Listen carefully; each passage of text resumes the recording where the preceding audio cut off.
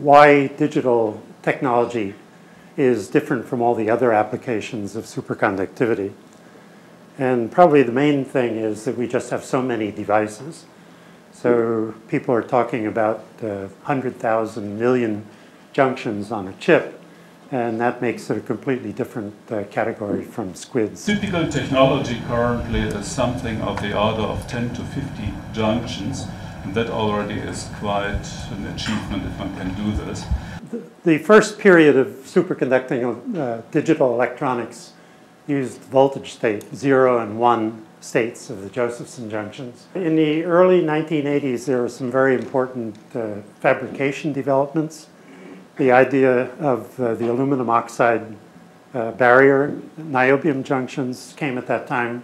The sandwich type, I believe, is the one that's most controllable. And control is an extremely important thing when you are going to have 100,000 junctions. You just can't tolerate a lot of spread. So the most success has been had with sandwich type junctions. The margins on the digital circuits are small. People that are working on wholly Josephson memories are trying to fit 16 kilobits in a centimeter squared. And we can fit 64 kilobits in 2 millimeters squared. There's no gain, unlike transistor circuits, and there's a lack of adequate memory at this point. The other material that's been talked about already is magnesium diboride. The 40 Kelvin is nice if you could actually make circuits and junctions and operate them at 20 Kelvin. That would be nice, but the situation is that we're not there. For a long time, people, promoters of this technology, the high TC technology, had the idea that they were going to operate at somewhere up around 45 Kelvin or more because, look, the transition temperature is 90. So this usual rule of operating at half or 2/3 of TC said that you could do that. But in fact, what happens is there's too much noise from that thermal noise at that temperature.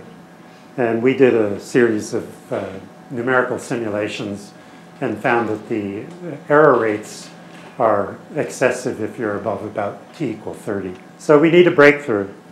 We need you guys, young guys, girls, ladies, excuse me, to invent the equivalent of the aluminum oxide niobium junction.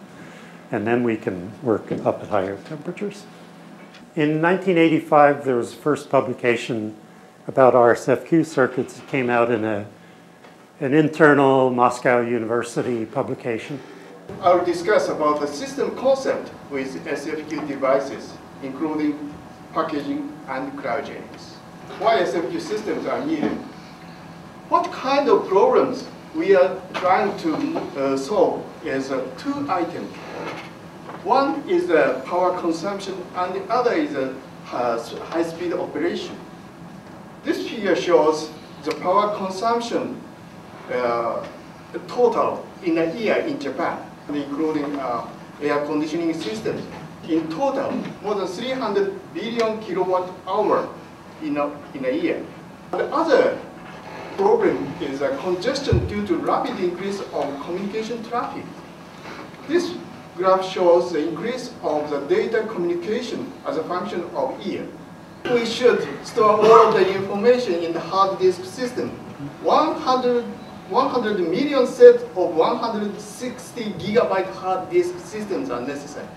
So you can imagine how large it is.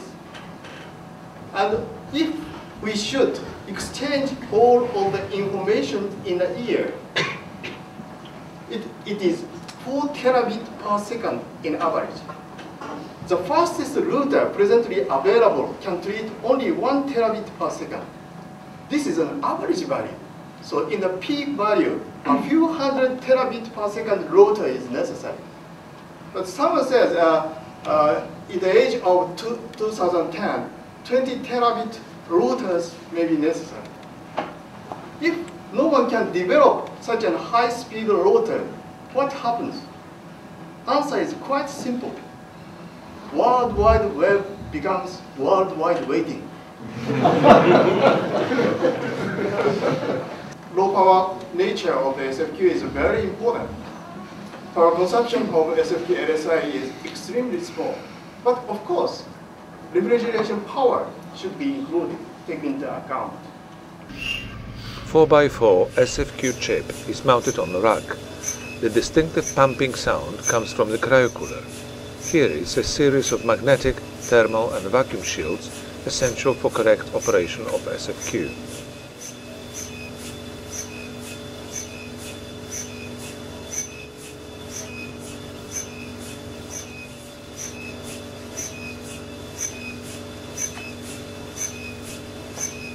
SFQ LSIs can be operated with a clock frequency of a few tens gigahertz as a global clock. So SFQ LSIs can be 100 times faster than semiconductor LSIs. Semiconductor devices are operated on the same clock frequency on the whole chip. But in the case of SFQ circuit, several clock cycles are necessary from edge-to-edge propagation. This is completely different from semiconductor devices. This illustration is very simplified. Actually, many signals run in the circuit, so much more complicated. Imagine you have all these single flux quantum pulses running around through your circuit, and your first thing is, boy, if these are only a picosecond long, how can I get them in that circuit right at within 1 picosecond, and so that they'll interact with each other. And of course, that's not the way it works. This is a gate. It's an OR gate. Has several possible inputs. And then there's a timing or a clock pulse that comes in. So there's a pulse that comes in at a time period, which is the clock period.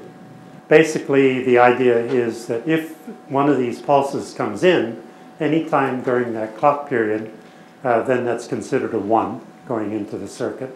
If nothing comes in on S2, that's considered putting in a 0. So you can put in 1s and 0s. And then in this case, it's an OR gate, so you get an output. Semiconductors are good at high temperatures and high densities. Superconductors are good at lower temperatures and lower densities. So what one can do is can combine the best of two worlds just by bringing together superconducting chips and semiconductor chips. Output signal of this circuit is a bit density modulated bit stream. This would be then amplified in gallium arsenide by a cooled amplifier. This line would go on to room temperature, to indium phosphide, and then from there to, in principle, very slow but high density decimation filter in CMOS technology. So this would mean that from the high DC device to the CMOS device, we would cover the temperature area from about 30 Kelvin to room temperature.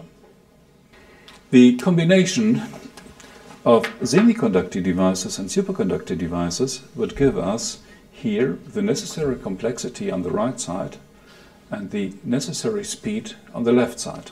The whole device would be without competition from the semiconductor field, because in semiconductors it's very difficult to make analog digital converters with the necessary linearity and also the necessary stability. For instance, gallium arsenide or indium phosphide transistors can be very, very fast. They can operate above 100 gigahertz, but they become also very hot. They have quite a lot of power consumption, and that means if one would make a circuit of comparable frequency, it would simply melt the substrate. With superconducting devices, we not only have the speed and the power advantage, but also we have a natural measure in it, that's the flux quantum. And the flux quantum is a very nice feature.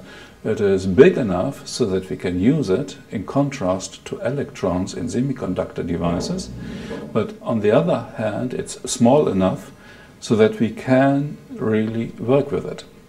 One tries to get a digital readout to the analog squid. The origin of the acronym, this is a superconducting, quantum because it has quantum behavior, involves the flux quantum, interference device, and interference as in the optics case. The analog squid is characterized by a very high sensitivity and a huge dynamic range, which we can plug into a computer and which gives this huge dynamic range, maybe something of the order of 30 bits resolution or even more, and on the other hand the stability and sensitivity of the analog squid. And this would actually open new areas for applications. One of the areas would be, for instance, the detection